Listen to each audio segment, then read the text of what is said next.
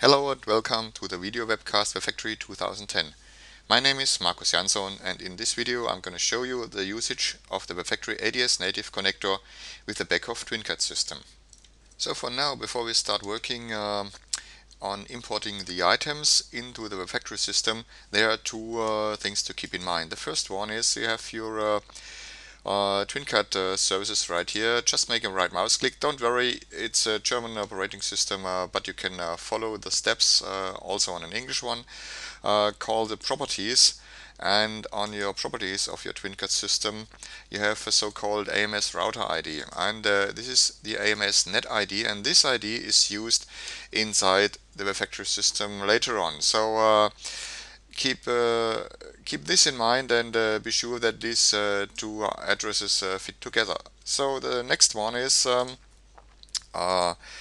your project itself. When you create a project, then you are creating a so-called TPY file, and this is the important file for importing all the items into the WEBfactory system. So with this two things in mind, let's start with the WEBfactory system. So first of all, just start the WEBfactory Studio for configuring your items. And here in the WEBfactory Studio, just create a new database. I call it the user ID as A, and the password is WEBfactory,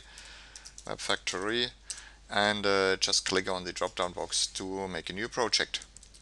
So for now, just generate a new database, and I give him a name. I just call it Beckhoff _ADS EN for an English example, and click on the button New to create the database. Okay, after creating the database, just log into the database and the WEBfactory Studio, and in this step just set this current database as the active database for the WEBfactory system. So what do we now? We just make a new server. That means it's just a new WEBfactory server system, and the name should be typed in with a dot, means all the time use the local system, and then make a right mouse click on this dot on the left hand side and choose new connector, and now choose Beckhoff ADS connector. Okay, now you have the connection to this ADS device of Beckhoff, and now just say I want to have a new device. The new device is named with a prefix. You can type any name right here in the name field, and here this ADS net ID appears again, and this ADS net ID must be set to the same ID you are using in your Beckhoff environment. So if this is not the same ID as in your Beckhoff environment, you will not get any contact with the ADS system. Okay, now let's proceed. I just save it. You have the ADS net ID right here, and now I just use the import functionality, and this means just click on import configuration, and now you have the possibility to take this TPY file and just import this TPY file with all the items are used in your project. Click on the tab Signals, and when you click on the PLC, you see all your items currently used in your project. So that's all for now. Just save it, and now the connector is configured to run with the ADS interface. Now let's take the ADS interface and put it into the WEBfactory world.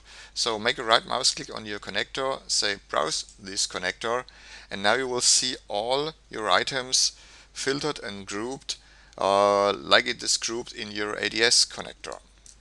You see that the items get the name with a prefix, PLC1 for example. This prefix I have used to identify the ADS interface in WEBfactory. Now I click on the topmost level, I browse all the sub-items, and I click on one item, press Ctrl A to select all, and I say now I want to have this in my group 1 destination group. I click on add. It says please create the group. If it's not existing, I say yes, I have it in here. And now when I click on my group list right here, I can see all my items. And now when I click on my group list right here, I can see all my items. So these are the only steps you have to do to bring your ADS items to the WebFactory system, and that's quite easy to import the ADS items and work with the ADS items in the WebFactory Studio. The following steps for using these items on an HTML page and in a Silverlight project can be found in a separate webcast on our website www. The usage of these items inside a Silverlight project can be found on a separate video on our website www.webfactory-world.de. Thanks for listening and enjoy the WebFactory system.